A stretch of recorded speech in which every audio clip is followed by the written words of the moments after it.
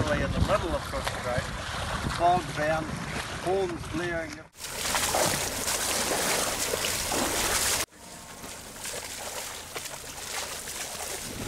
How you feel? Good. Good, that's good. The idea came good few years ago when I decided to swim the river Dniester because of the conflict, you know.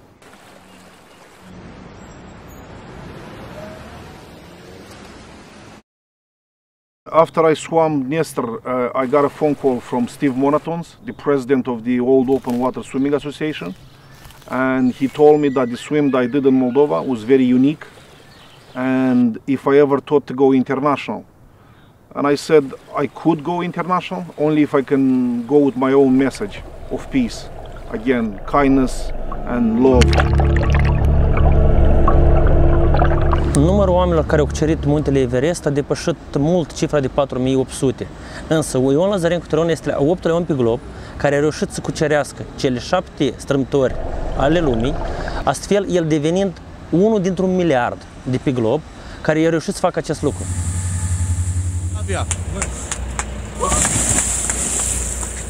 So in every corner of the globe I went, I was very welcomed. People were very kind towards what I was doing. I will never forget the moments, you know, in Japan, for example, in Hawaii, you know, how people welcomed me, and New Zealand was incredible. People reacting to my message.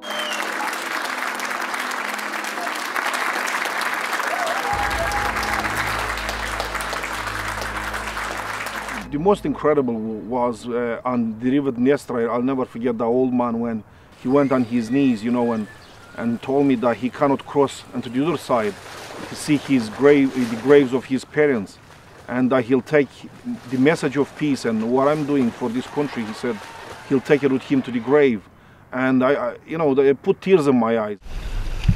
Oh, look at that. People see only the success, and people see only the as we call it, the edge of the iceberg, you know. Let's do this, please. Okay. You get so many challenges, including, as you know, the hypothermia is the biggest killer.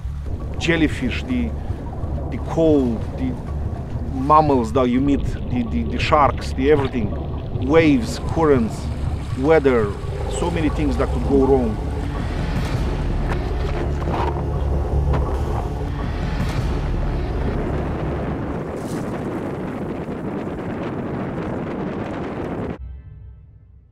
Team is there more mentally to support you.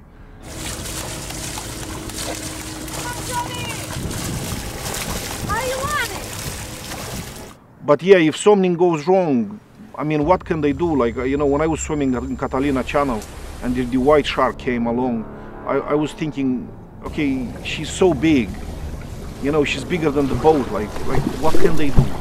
You know, if she wants to come and bite me or whatever, she can do it. But you know, I try to stay calm and continue my swim, don't panic.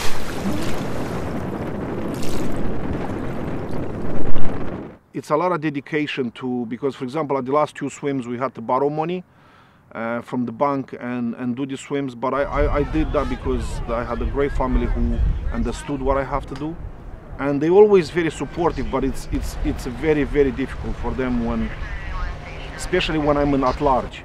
When I'm in at large in the middle of the ocean and you're swimming at night 12 hours, and you know, like for example in Molokai I swam 18 hours and 11 minutes, from which 12 were in the dark. That was very, very difficult, you know, very difficult, because it was like over 8 meters waves.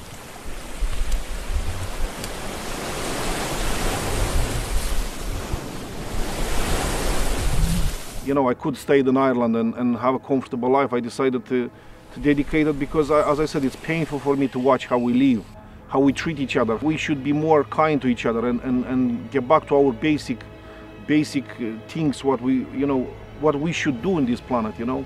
We came here to give love to each other and share these peaceful, beautiful moments.